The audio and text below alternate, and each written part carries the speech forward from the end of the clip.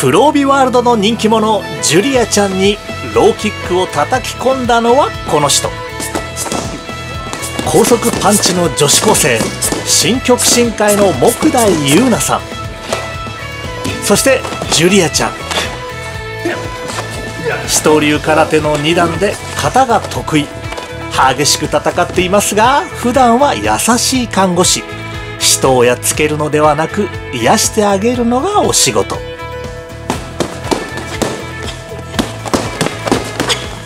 今回は2人のコラボが実現。まずジュリアちゃんが木大さんにパンチを習い、木大さんがジュリアちゃんから型を習う。フルコンタクト空手と伝統派空手、笑顔の交流です。空手はね、いろんな空手があるんだけれども、もともとはね、一つの空手だったわけですから、この黒帯ワールドではいろんな空手が皆仲良くして、世界の平和のために空手はみんな、仲良くしなければいけないねと。新極真会と四刀流、お互いの技を習ってみよう。ジュリアちゃん、木大さんのすごいパンチ習ってみたいですか？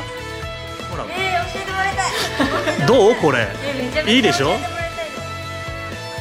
というわけでまずはジュリアがミットを持ってパンチを受けまくるってところから始め、自分でほら体験しないとほら。はい、じゃあお願いします。本当っていうレベルですよね。いや本当いやまあ軽めにやってもらうから、そんな絶対軽めにやってくんないですよ。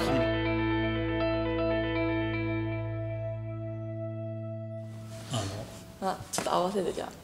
軽くからお願いします。ジュリアちゃん今そんなミット持つだけでそんなビビってどうすんの？怖い、ジェットコースター乗るよりやだ。大倉さん、こんなビビリの女の人見てどう思いますか？いやでも持ったことないと怖いですよね。お姉さんみたいじゃん。お姉さんみたいじゃん。お姉さん。君いくつ今？言えない。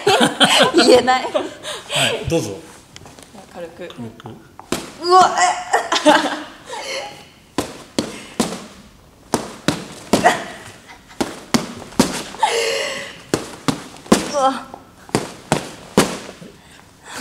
位置的に大丈夫ですかこれ？大丈夫ですよ。じゃあちょっと強めで。ちょっと強めで。ちゃんと受ける気でやらないと。ちょっと強くいきます。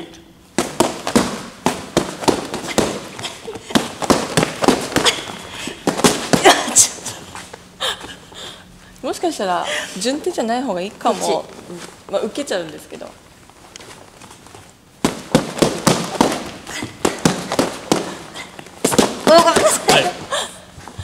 あとじゃあせっかくなんでローキックもねミットありで軽く。ちょっとこんな感じですか？でも実際でもロー受けたことないんだよね。ないですよ。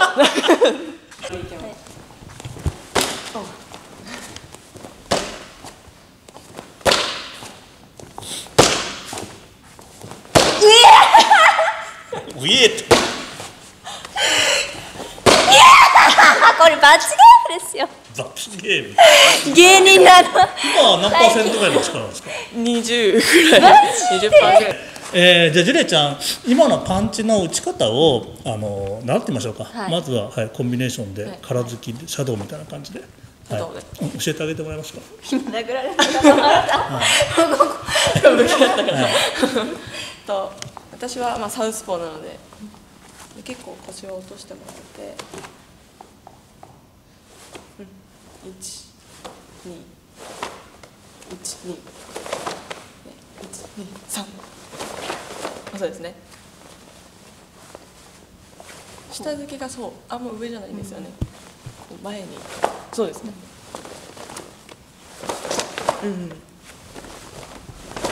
ああ、いい感じです。いい感じです。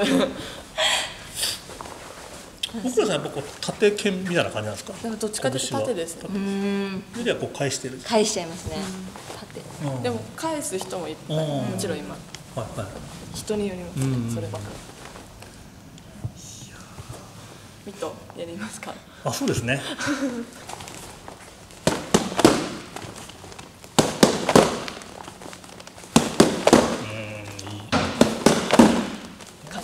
全身のバランスがすごいね。全身のバネで打ってるって感じだね。じゃあジュリア、最初多分軽めにやった。お、いいじゃない。ああ、いい感じです。褒められた。褒められた。あ、どういけてる。あ、でも逆付けなんか普通にちゃんとポンって当たるようです。それやってりゃあれだよ。いやいやいや、打ったことない。いやいや、いいあとはなんかいいここ2個で打つイメージで。ああ、そうですね。あと呼吸。いけそうじゃん。し結構強い。顔がね、今いい顔してたよね。戦ってる顔ですね。あ、でもちゃんと入ってくるよ。本当ですか？どん。あ、だそれはできてるから動きがね。福田さんじゃ持っていただいて。どうぞ。1、2、3、4、5、6、7、8、9、10。ちゃんとしてるね。本当ですか？ね。やっぱうまいですね。いい感じじゃないですか。これできる、組み込めいける。暗闇ボクシングで鍛えてる。そうそう、一応。はい。それでは逆にジュリアちゃんのちょっと型をね、ちょっと真似していってみましょうか。はい。何がいいですかね。じゃあ結構高速の突きなんですけど、バス最大の一部なんですけど、じゃあ最初早くやりますね。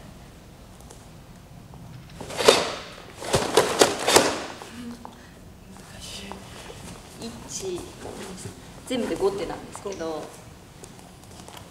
1で左手で払って右で突きで右手で受けるで左で突きで左で受けるだけですね。最初払って突き受け突き受けるを早くやる。でちょっとゆっくりやります。1、2、3、4、5。全然できてます。ちょっと腰の切り方とか手の位置とかちょっと見てあげてもらっていいですか。もう一回じゃあ。かっこよくなるよ。1、2、3。もう一回3を。3。こう前に出すっていうよりかは腰をそのまま切って、その切るのと同時にこうなるべくコンパクトに多分出した方が早く腰切れるので、最短ルートで受ける。はい、4、5。そうです。今日もうちょっとこう早く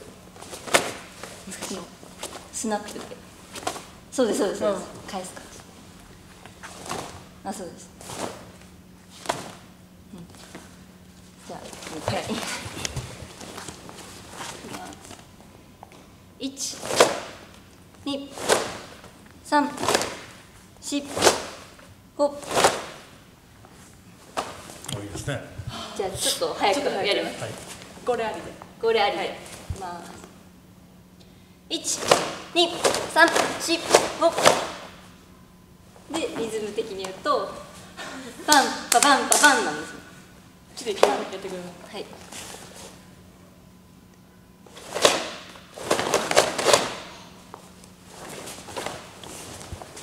もうそうですね。スキッと受けはそうです。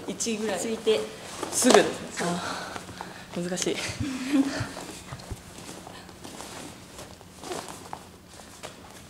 ゃあいきます。はい。これ3つで1と2、3。はい、いきます。いきます。1、2。ごめんなさい。3。多分続けていけると思うので、OK です。号令なしでいはい。きます。はい。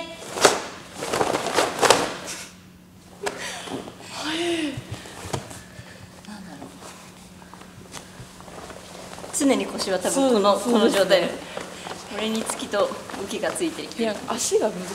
ああなんか前屈になりますよね。そうですね。でもそれが難しい。結構早いのかもしれないですね。それが難しい。どうですか、結構難しいですか。結構難しい。なんかあんまりこうやらないので、肩とかでもそんなになるほど。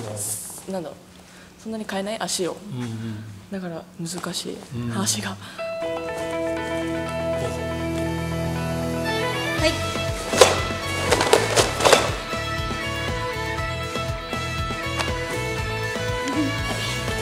いいですね。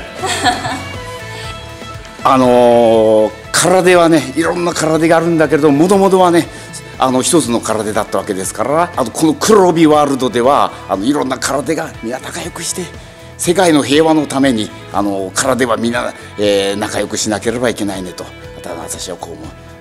世界平和のための空手です。ジュリアちゃん、木大さんに習ってみてどうでした？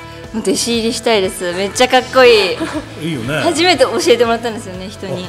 そうだよね。はい、なんかこう競馬とかそういう地形のパンチだからすごい憧れますね。いいですね。木大さんはいかがでした？やっぱなんかリズムとかが難しいですね。あと受けもこれ内受けですよね。曲手はここから持ってくるんですけど、それがここからだから、そういうのが、そういうのが面白い。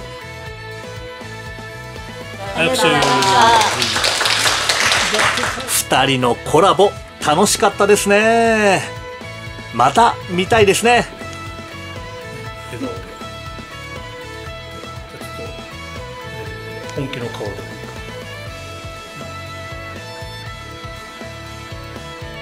木大さん怖い。本気の顔怖い。顔でこう殺すぞ。すごいな。